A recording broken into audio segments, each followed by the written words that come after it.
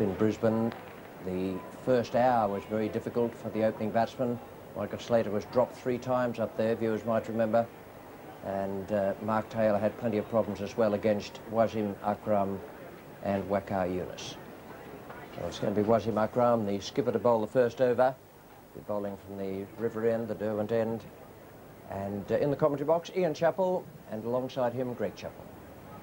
Thank you, Richie, and good morning to all our viewers, wherever they might be, both in Australia and overseas, as Pakistan captain comes in to bowl to Michael Slater. The first ball, and he's got it to swing late. There's an appeal. Darryl Hare has a good look at it. There's a bit of movement there already for WASIM AKRAM, as he's got the ball to duck in very late to Michael Slater. Probably hit him just outside the line of off stump. Big shout there from WASIM AKRAM. He was very disappointed that he didn't get the decision. He got good support from behind the wicket. That swung a long way and late. He's got quite a breeze to bowl into here at Bellerive. Again, some swing. Michael Slater wanting to get off the mark, and a misfield.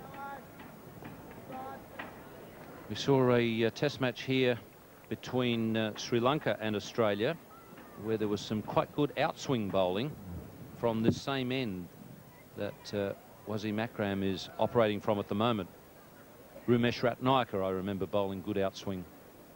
This time the ball continues straight on. And Michael Slater has plenty to watch out for. The first morning of a test match, always difficult batting times, a little bit there for the bowlers generally. We saw Tony Gregg's pitch report talking about the moisture in the wicket. A few drier patches. Mark Taylor won the toss and elected to bat. As an opener, he's aware of the dangers of batting in the first session. There's going to be a little bit there with the new ball for the bowlers to get some movement from the pitch, but that's all part of the job of an opening batsman, to get out there and blunt the attack, overcome the swing and sideways movement from the pitch, set the foundation for the remaining batsmen.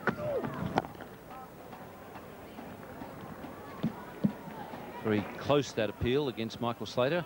Doesn't happen very often that an opening batsman gets out first ball of a test match. I do remember it happening to South Africa's Eddie Barlow in Durban. He was caught and bowled by Graham McKenzie, first ball of the match. But it is a rarity. Swing again. This is an appeal, and he's got him this time. And the Australians have lost their first wicket. WASIM AKRAM, the Pakistani captain, is really pumped up. He's got some movement.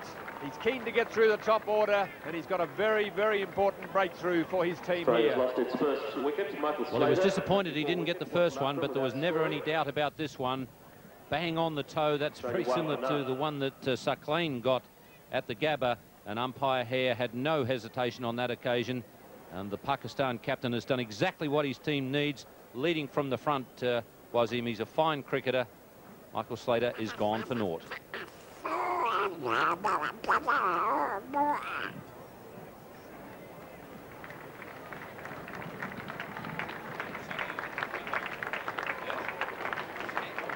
David Boone, the local hero, walks out to the middle of Bellerive Oval a little bit earlier than he would have expected or would have hoped for.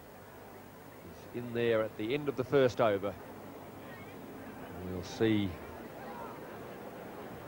the start now of a new over from the Church Street end. Mark Taylor will be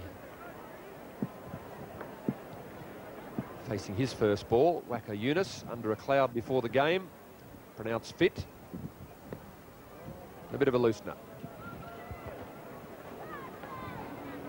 WASIM AKRAM, the Pakistan captain, said at the toss that he'd talked to his team and told them to do their best, and that they had the ability to win the test match. Well, he's certainly one who will have to do plenty if Pakistan are to win, and he started in fine form. Unlucky not to get the LBW first ball, but he got it with the sixth ball, and Michael Slater out for a duck. He really is a fine cricketer and an inspirational cricketer, and that's exactly what Pakistan need right now. A little bit more effort in that delivery from Waka Yunus. WASIM Akram said at the toss that he had some stiffness in the upper back. There's just a little bit of movement there for him as well. Just a hint of in-swing to the right-hander. Seam up. Ball pitches on the seam. Didn't pass by the off-stump by very much. Mohan Khan, the keeper. So Michael Slater will be the disappointed one. It's his second duck in Test cricket. Could well have been out the first ball of the morning. Only